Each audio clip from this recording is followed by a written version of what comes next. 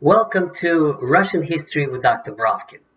Today I continue our discussion of Putin in power. Several videos devoted to President Putin and his policies since he came to power in 2000.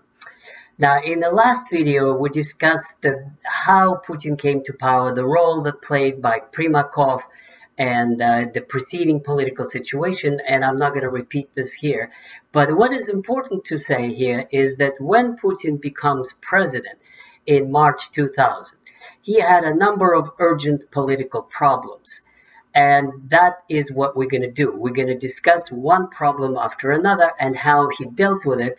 That would constitute a kind of a political portrait of his actions. Now, there were several very important problems. Number one, I would say, is the oligarch problem. And then there was the war in Chechnya, the secessionist movement of in the south of Russia. And then there was the governor problem, and then there was a corruption problem, and then there's a poverty problem, and all kinds of other problems. But today, I will focus on the oligarch problem. Now, the reason this is number one is because one of the oligarchs actually put him in power. In the preceding video, I discussed that Yeltsin nominated him as a successor, but in real life, Yeltsin was really manipulated by the oligarchs, and one of them was Boris Berezovsky, who was really the kind of a kingmaker behind the scenes. He was the one that was orchestrating the attack on the Skuratov, the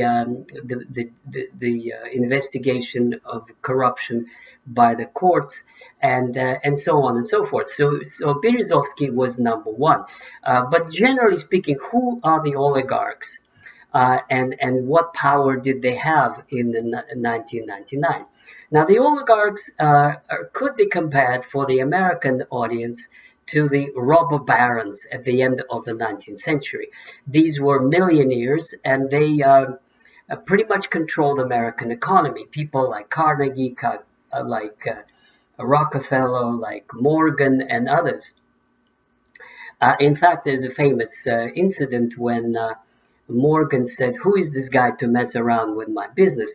And he meant the President of the United States, Teddy Roosevelt. So there was a time in America when very rich robber barons did have quite a control over economy and significant influence on politics.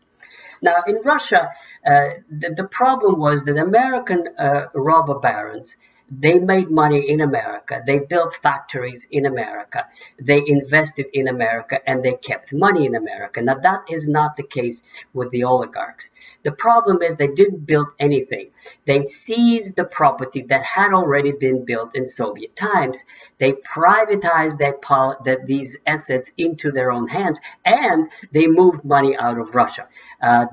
In these years, the statistics available, tens of billions of dollars were shifted overseas and put in foreign banks.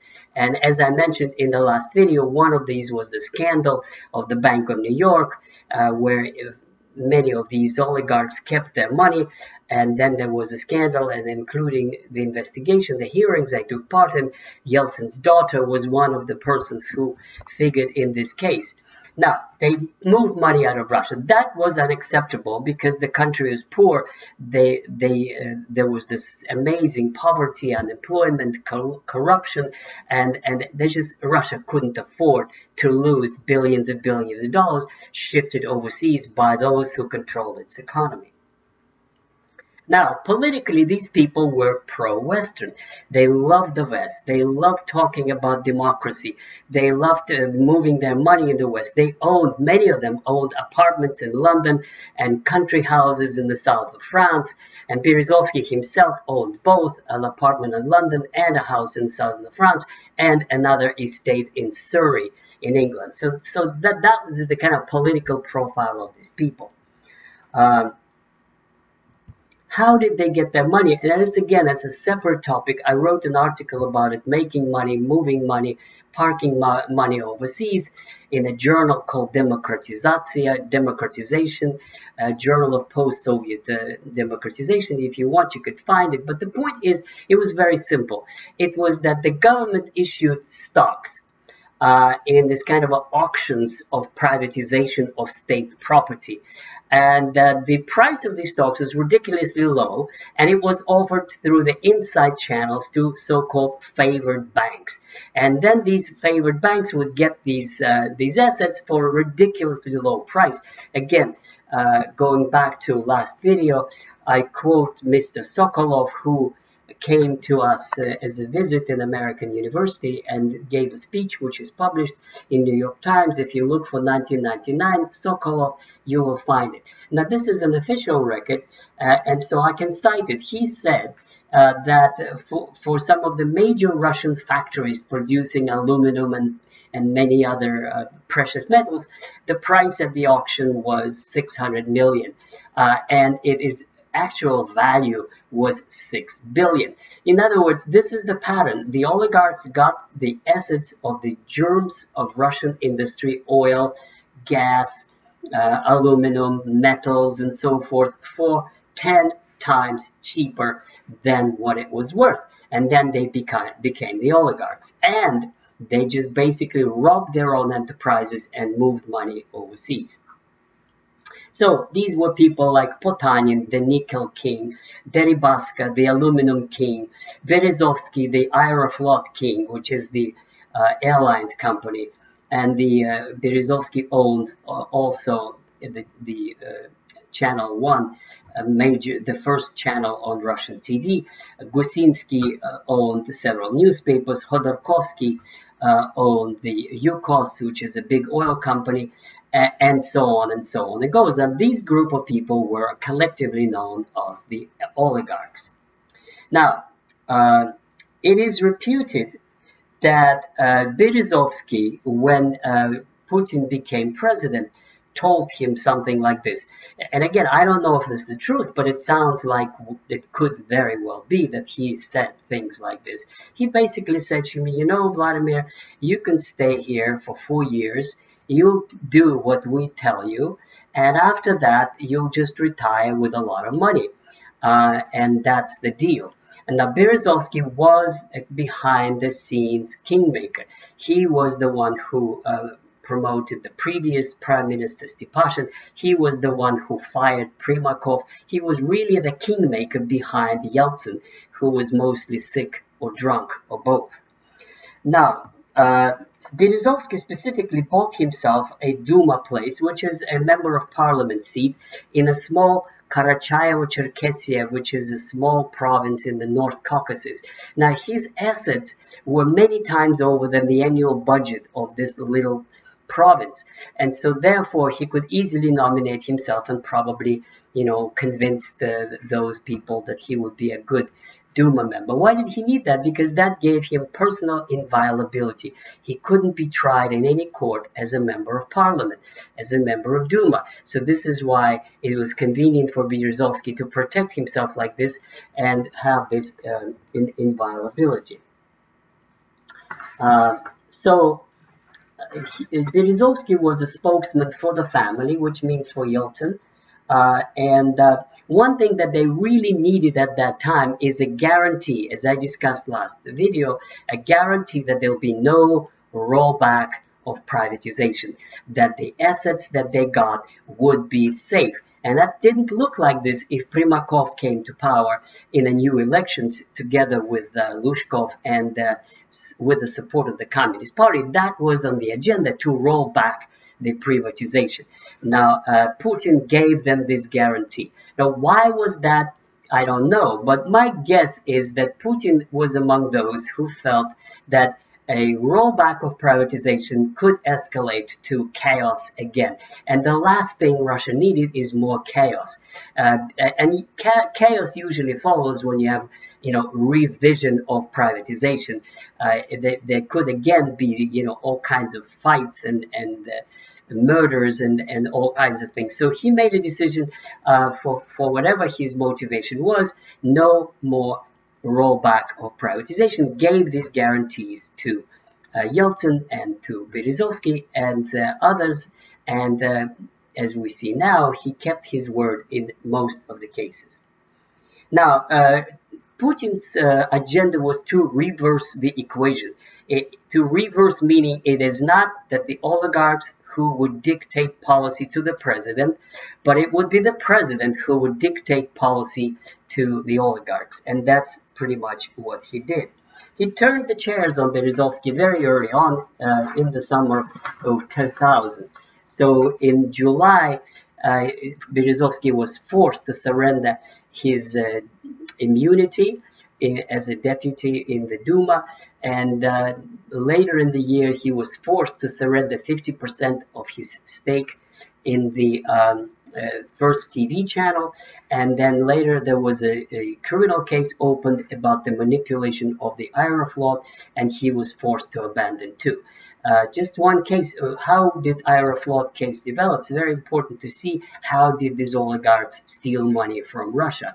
Aeroflot is an international airline company, and there were a lot of receipts coming to Aeroflot offices from all the foreign places it flew into, Paris, London, whatever. Now, these money were in foreign currency, and so they opened up a company that would hold these assets in foreign currency, and that is the trick. It was supposed to be shipped back to Russia as the headquarters of Aeroflot, but in fact it was kept overseas and then channeled off to private accounts. In other words, Berezovsky was stealing from his own company, and that was the problem. And this was going on with many other assets of many other oligarchs. They were dismantling their assets, they were selling whatever they could sell and moving the money overseas. And that was the problem. So Berezovsky is out. Now, how did Putin deal with the next one? And his name is Gusinsky. He is the owner of the Media Most, which is a holding company of several newspapers and the TV channel. And again, it's the same thing, same model as everywhere else. He bought it 10 times cheaper than what it was worth. He bought it for $5,000. And it was worth 10 million. Now, again, once this all surfaced up, he quit, and in the year 2000, he went to Italy. Now, how did Putin know all this? This is, again, a guess that I have. I suppose that his contacts with the FSB, which is the Federal Security Service, helped him very much. He was the head of FSB before being prime minister. So I think that his knowledge of all these dirty deals through the police connection was very helpful in bringing up all these cases. Then the next very, very famous case is that of Khodorkovsky, who was the owner of Yukos, a major oil company. And the famous moment is the meeting that Putin had in in February 2003 with the leaders of Russian industry, which means with oligarchs. And at that meeting, Putin said something very important that explains his approach to this whole issue of oligarchs. So listen, this is important. Number one, there will be no rollback of privatization. You can all be rest assured assets and private property will be preserved. Number two, there will be a reliable, permanent, and low tax of 13%. There will be defense of private property in the courts. But you must bring your money back to Russia, and there's a pardon for those who will. There'll be no persecution of anything like this if it's within reasonable time brought back to Russia. And then he used another term, and that's the key, which is called равноудаленность, which means equal detachment from politics. That is the key condition. You do not engage in politics. You can keep the money, so keep the money, but keep out of politics. That's the formula that Putin offered to the oligarchs. And most of them actually accepted it, judging by the fact, but many of them to the present day, such as Potanin, the king of nickel, are still there. Deripaska, the king of aluminum, is still there. Abramovich is the right hand of Yeltsin, is a person who is a partner with Berezovsky in dividing up Siberian oil company. He's still there. By the way, he won the case in the British court against Berezovsky, and Berezovsky's misery and poverty in London is not because of Putin, but because essentially Abramovich took over whatever Berezovsky owed, won in the court, made him poor, and essentially survived successfully to the present day. He keeps a low profile, no involvement of politics, keep the money, keep out of politics. He followed it and he survived. Those that didn't. And so the one that didn't is Khodorkovsky. He started financing political opposition. He started giving money to the Communist Party, and even more so, there were some rumors that he was going actually to run for presidency himself. Now, that was an absolute no-no to Putin and actually to many others who believed that as a matter of principle, Russia should not be turned into a country where one oligarch would change another in power, where the most rich people would be the ones who would buy themselves through the channels of mass media and influence through other means on the governors, that they would become presidents. So Putin does the same thing as he did with other cases. He opens up a criminal investigation, and there's all kinds of dirt that was found, including murders, tax evasion, all kinds of things. He was found guilty by the courts. He was imprisoned. Then a couple of years later, he was pardoned and released,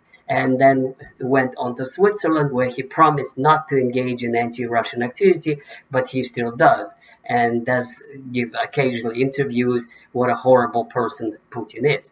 Now, I finish with this, with a conclusion. Putin successfully turned the tables on the oligarchs, destroying them one by one, those that did not want to play by the rules he set.